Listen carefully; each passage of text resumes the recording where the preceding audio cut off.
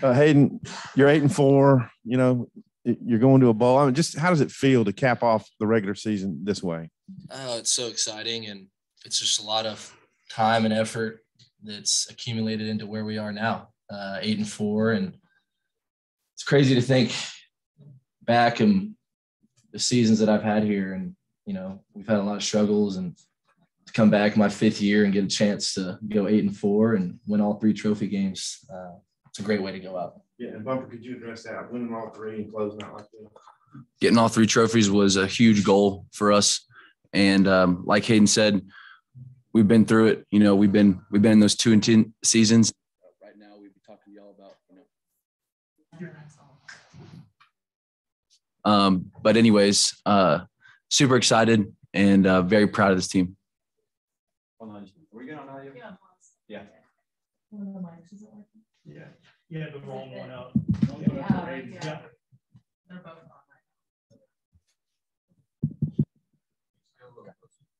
We're good. You hear me? Good? Yeah. Go ahead, Bob. Hey, didn't notice, I guess it was Barry Owen's birthday today, and Sam just said he got a game ball. Just how happy do you feel for Barry and giving him a game ball and all that, you know, because we know what happened in Missouri, obviously. I'm really happy for Coach Odom, and I said in media this week that, you know, he's a stone cold killer, and he's the spear of our team. I mean, the tip of the spear. I mean, the guy's he's a legend, and he brings it every single day. I couldn't be so happy for him. I mean, it's his birthday today, and we went out and beat his, the history there, but went out and beat Missouri and got that win for him. I was happy that he got the game ball. I was happy to see him excited about that. Mm-hmm. You know, Coach Odom he prepares harder than anybody you could possibly imagine. He wanted this one, and he put it in us this week to go out there and get it done. And I'm just so happy that we can go out there and get it done for him, because what he's meant for the University of Arkansas should never go unnoticed, because he completely turned around a team and a defense, and we're forever in his debt. Defense played real well in the first half, but it's a tight game. And the offense comes out and really puts together a good third quarter. KJ hit some big pass plays, Burks and Davion. Just what'd you think of those big plays and what they did in the third quarter? We came out and we needed a spark in the third, and we knew that if we continue to play our style of defense, that it would hit our offenses, run the ball, and then they'll hit it explosive.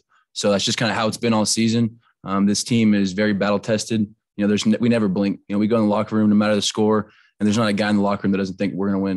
And it's just cool to, week in and week out, to continue to see that happen and just seeing the fight in everyone's eyes. It's truly special.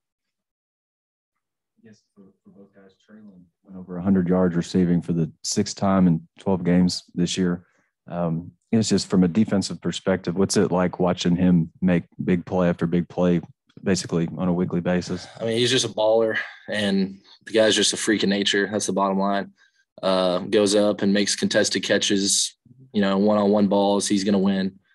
But I mean, to see his progression as coming in as a freshman, to see where he's at now, I mean, he's just constantly getting better, gets better and better every single day, every single week. He's better.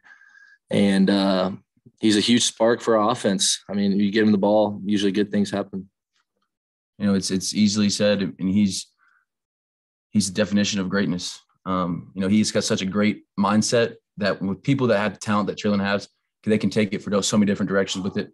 He's such a great person. He's such a great worker. He's one of the greatest, hogs to put that jersey on. And, I hope that everyone realizes that. Play on which their running back slung, I think it was Slusher, around by the face mask. Did that leave any impact on you guys? No, sir. I don't believe so. Other than the penalty, which helped us out. So. You had a couple of big tackles at the start of the second quarter when Missouri was driving. What was going on those plays? And then how was the defense kind of able to get some of those kind of stops on drives? Well, I mean, they were just running the same play over and over again, but I just happened to make a better play on one of them than the other, just doing my job. But third down stops are really big, and one of them was a nice play. So. Maybe you can take a first take and then Bumper, but I know KJ was in the injury tent some, and he was limping a little bit, but he kept, going in there and making plays. What did you guys, think of the toughness he showed today? He's tough as nails. I mean, he's always been tough as nails, and got banged up against Texas A&M and played through pain. And, you know, I mean, when he runs the way that he does, he's going to get beat up. I mean, he likes to run people over, and I love that about him, actually. That gets me fired up. But, I mean, the guy's tough as nails. He's an ultra competitor, loves to win, loves to compete. So. Want to add anything to that? Or? No, it was perfectly said. You know, he's made us steal it sometimes with his head. I mean, he just puts it down and says, I don't care who you are, how big you are, I'm going through you.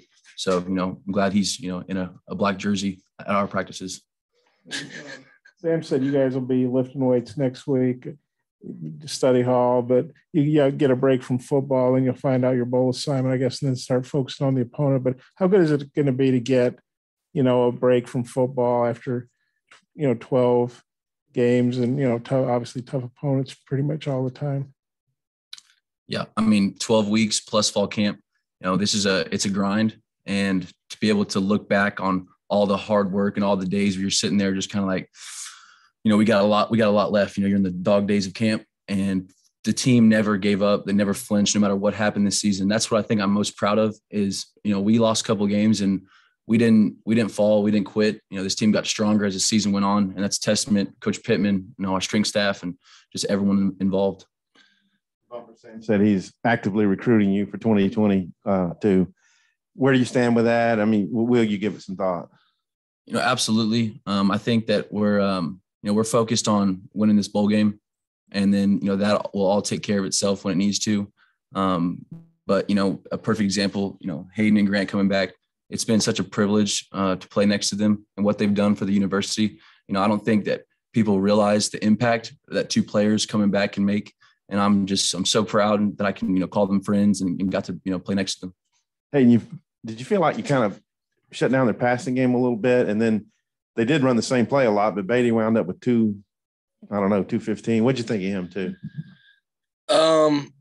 Yeah, well, I mean, they didn't necessarily need to throw the ball. I mean, they were trying to throw the ball a little bit, but, you know, they were running the ball well on us, and they have a great running back who's leading our league for a reason. And, you know, he's a great player, dynamic running back that makes plays in the run game and pass game. But yeah, after the performance we put on last Saturday, to see our defensive backs, the way they played today, I was really proud of them.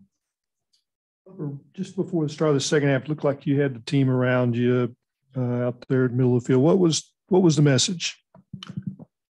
You know, there was a lot of like fire inside of me, just because, you know, like I said, with, you know, Hayden and Grant, I wasn't going to let, you know, them go out and not be able to beat Missouri. You know, there's just nothing inside of me was going to let it happen. And I just wanted everyone on the entire team to feel the same way. For all the seniors, for everyone, you know, this season, we needed to end it off right, and beating Missouri was a part of that.